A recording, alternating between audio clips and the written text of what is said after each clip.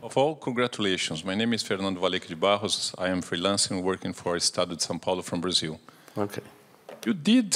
You win, an Australian national team win a World Cup game for the first time since 2010. But of course you don't come here to win just a game. Exactly. Now you won the qualification. So tell me how your plans to beat Denmark and clinch to the next round. Can I just have 5 minutes to enjoy this? But look, and what I've just been told, it's the first clean sheet we've held at a World Cup since 1974, which is crazy. But at the end of the day, it's just one game. And as I said before in the press conference yesterday and everything, that I do believe that the best friendly match we could have ever had was against France, because we got punished for our mistakes. Today, obviously, the opposition wasn't as good as the world champions, but I felt that our performance, our fight and our grit and our determination, the old Aussie way, was very important tonight, and I'm very, very proud of the boys. The lady in the left side. Hello, Emma Sanders from BBC. Congratulations on the victory. I just wondered how the mindset of the players differs, knowing that you can go into that final game with qualification actually in your own hands and not having to rely on results elsewhere.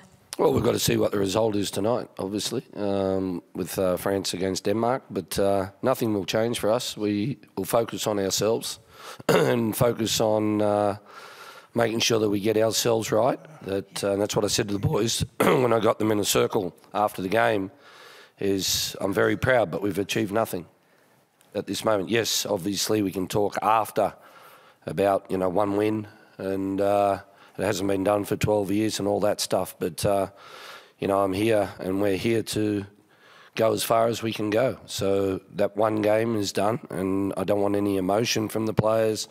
I don't want them sitting up all night watching looking at social media and all that stuff. It's about getting sleeping well, recover well, and get the mindset ready for Denmark. Continue on the right side here. Hey Graham, Oliver from news.com.au. After the France game, there was a lot of former Socceroos and fans who were critical. What's your message to them? They've never coached. Yep. And and they've never been to a sorry. And former players. Well, I haven't seen who was critical or anything, but I think some of them have never even been to a World Cup. So I don't listen to them. They have no effect on my life. Gentleman in the middle. Graham, Joe Barton from Daily Telegraph, mate. We saw Martin Boyle was here today. Obviously, he's still with the squad.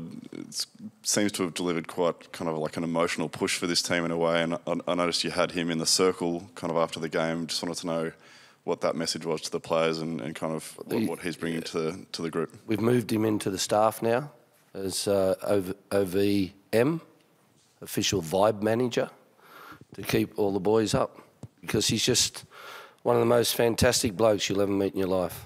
And even though he's got that injury, the most important thing for him is the rest of the boys. And there was no way he wanted to go home, and no way I wanted to send him home. He wants to stay, support, and be part of it. And he deserves it more than anyone for what he did through the qualifying campaign. Gentleman in the football shirt, second row. Mr. Arnold, Matthew from Sydney, Australia. I just wanted to ask you, how do you manage now the elation from winning this game and then switching to prepare for Denmark? And can you reveal more of what you said to your group of players out there on the pitch after the final whistle? Yeah, look, I just said to them that no doubt the nation is extremely proud, and but we've done nothing. It's you've achieved something we can talk about after the tournament, but we're here to go as far as we can go. I don't want any celebration. Just enjoy this couple of minutes with the fans, the Australian fans here in the stadium. Get yourself in the dressing room, ice baths, recover, and get ready for the next one. We take a question from the virtual stadium. From the where? Hand is raised. No one. Then we continue in the room.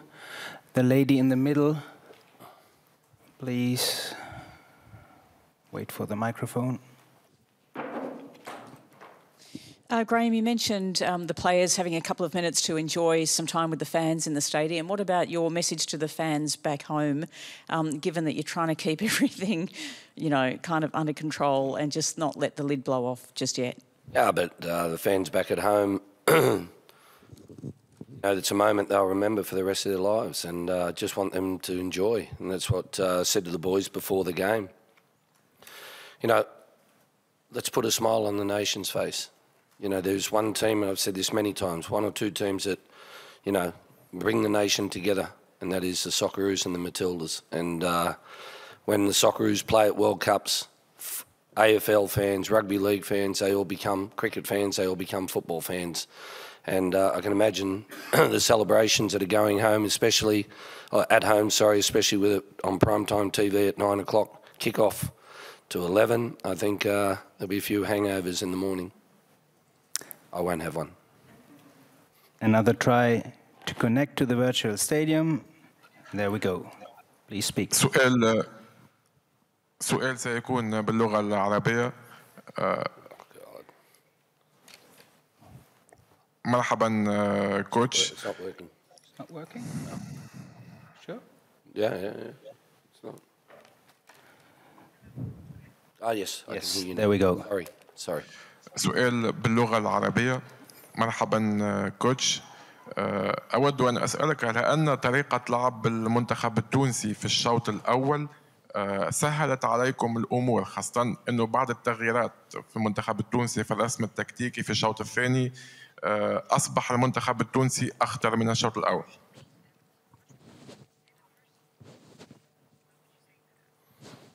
Yeah, look, I think that we started the game very well, defensively in a 4-4-2, and they only had one intention, and what was important was that we were getting in their faces and giving them no time on the ball. And we knew that if they did that, they'd just play very direct and very long.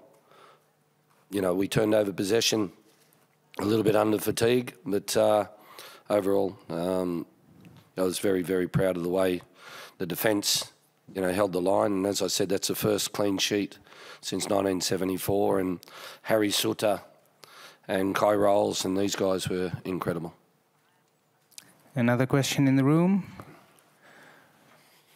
Let's give again to the gentleman here. Arnie, we spoke to Mitch Duke, and we spoke to Mitch Duke just before. Obviously, you've mentioned Kai and Harry were incredible, but just a word on Mitch's performance. Felt like his best game, maybe ever for the Socceroos. Yeah, look, when I say I meant that defensively, the boys, everyone was outstanding. Craig Goodwin, Lecky, work rate was incredible. Aaron Moy, Jackson, every one of them was fantastic. And you know, Mitchell Duke, I've obviously got a lot of you know, faith in the kid, and you know, people talk about where he plays, but I always know when he walks over that white line, he will give more than 100% for the team, but also for the jersey and the nation. Time for two more questions. On the right side, the gentleman with the sunglasses, please. After the Duke's goal, I saw you sort of giving a message to the players. What were you telling them, and what lessons do you think that the players learnt from the France game?